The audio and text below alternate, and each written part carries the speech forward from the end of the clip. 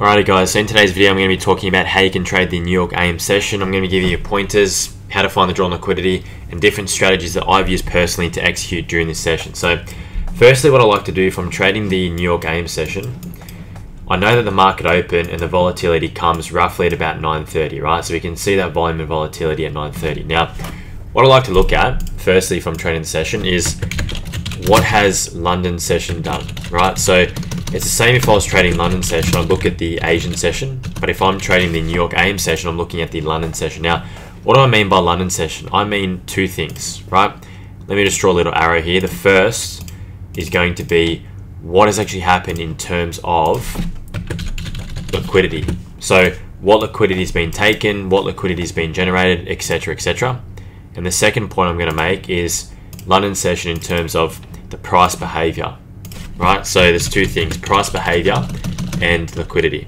Now, we know the market only targets one or two things, liquidity in the form of swing highs and swing lows, and imbalances in the form of fair value gaps, right?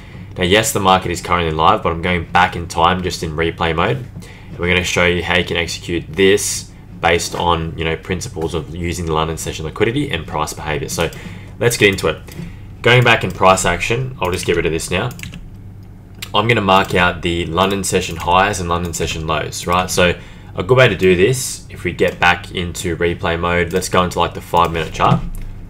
And what you can actually do here is you can go back into London session and just have a look at London session highs, London session lows, right?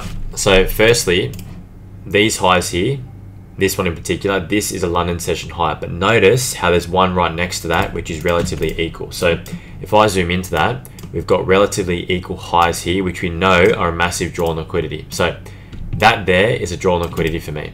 Now notice we take that out at 9:30. I'm now watching to see if price wants to push higher. So again, the market only does one or two things, either raises liquidity or moves to fill an imbalance. When it does both, it's a good time for the price to reverse. That's a little hint. So I'm going to write that up here. When the market raises liquidity, plus it fills a fair value gap, it equals a good time to reverse. It's a good rule of thumb to kind of go by because we know the market moves for those two things.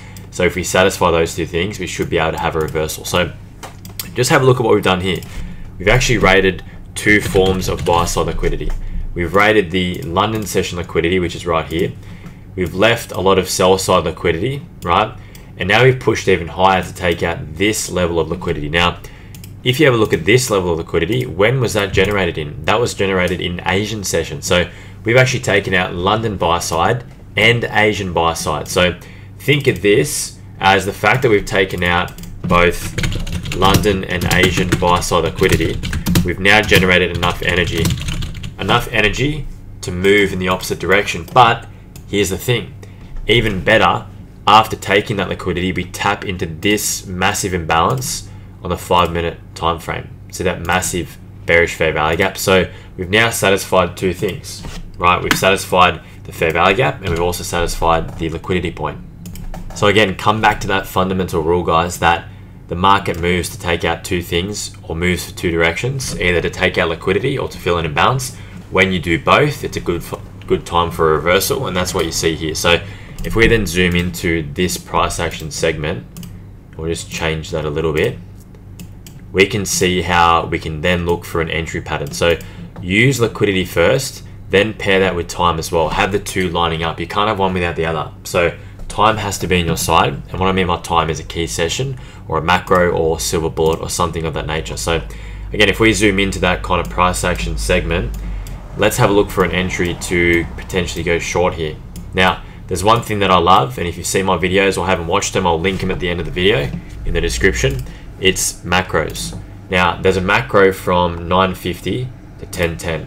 All that macros are windows in time frame where price delivers importantly to either liquidity points or it gives you an entry to actually enter the trade. So this there between these two blue lines is a macro, right? So we want to see price do something important in that macro. Now, we know we've rated Asian buy side and London buy side.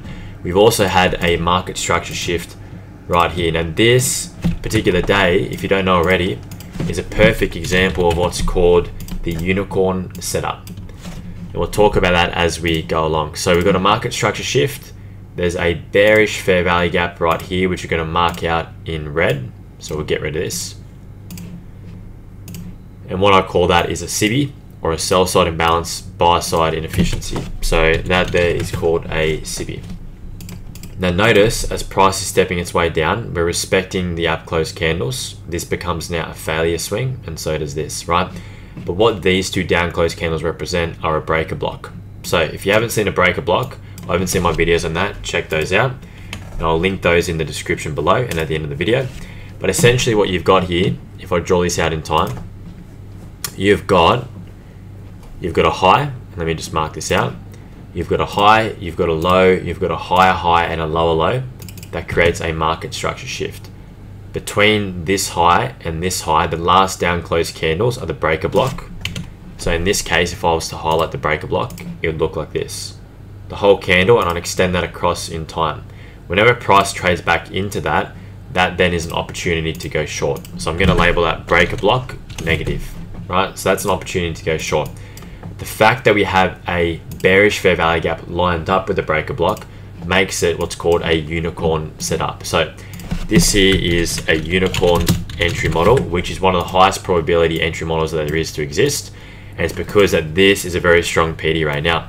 When you pair this entry model with what we talked about previously, which is the fact that we've taken our Asian buy side, we've tapped into a 15-minute or 5-minute balance, and we're in a macro, this then increases the probability to trade further, right? So this is a macro, if you don't know, from 9:50 in the morning, you can see, to 10:10 in the morning, right?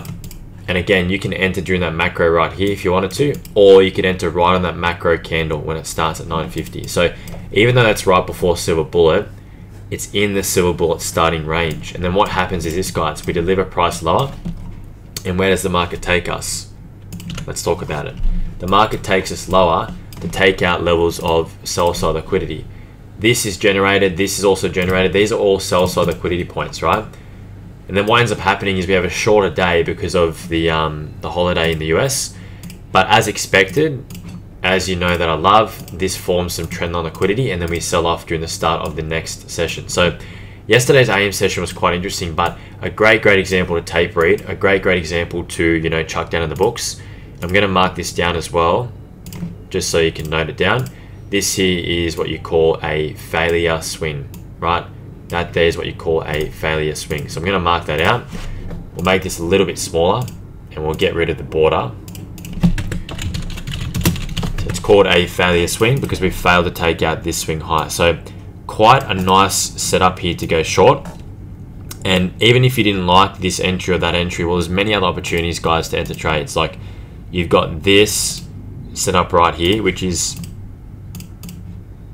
just a typical bearish fair value gap setup, as you can see, right? And then obviously we start to sell off from there. So how could you use this? How could you use these PD rates? How do you practice this with time in the markets? Time in the markets is the only thing that lets you see these things, and then lets you have, you know, starting from a 15-minute or a 5-minute, lets you zone in on what you're looking for.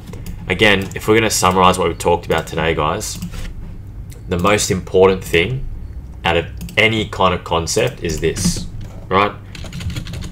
Liquidity and fair value gaps. Those are the two reasons why the market moves. On top of that, what you want to look for then is key points in time. So you want key points in time to be the times that you actually execute your trades in, because we know the probability is going to be increased. And the easy part really is determining the entry model, because as I've shown you here, guys, you could enter using a breaker block and a SIBI or a bearish fair value gap. Even if you didn't see this breaker, you could have entered from this bearish fair value gap. If you didn't like that, you could have entered from this. If you didn't like any of those entries, well, guess what, guys? You could have entered from these two up close candles, which are an order block, when price retraces here. So there's many opportunities to, you know, to take advantage of price action. And, you know, going into the intricate details here, we can start to kind of chat about what's happened and what we can see, right? Price returns once, fails to return again, right? So it indicates weakness, indicates price wanting to go down. And then the next time we return to a bearish fair value gap, do we respect the halfway point? If we just map this out just roughly, Look at the bodies, how they respect that. We try once, the wicks do the damage, the bodies tell the story, and then we sell off. So your trade, depending on your entry, could have looked something, say, like this. Now, where do you place your stop? That's up to you. It can be above the swing high or above the bodies, right? Ideally, you want to have 2 to 3 PDRAs that are there to support you. So these 3 candles are an order block. That's your breaker block. That's your bearish gap. So you could put your your stop loss there. What do you target? A 1 to 2, whatever you need to, right? Whatever your risk to reward wants to be based on your entry model. Same thing here. That's what you got to do, and that's up to you to decide. So these things are really important to consider. I thought I'd make a video on this. You guys voted, and this was the top choice. So the New York AM session. I'm going to make another video on the London session today, which just occurred.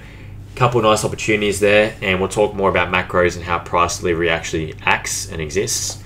But again, lovely price delivery, lovely price action, you know what I mean? And you can see how we're starting to step down here. This is the perfect model, a really good one to tape read, a really good one to look over. If you have any questions, guys, feel free to leave them in the comments below. Right, but until next time, I'll talk to you guys then.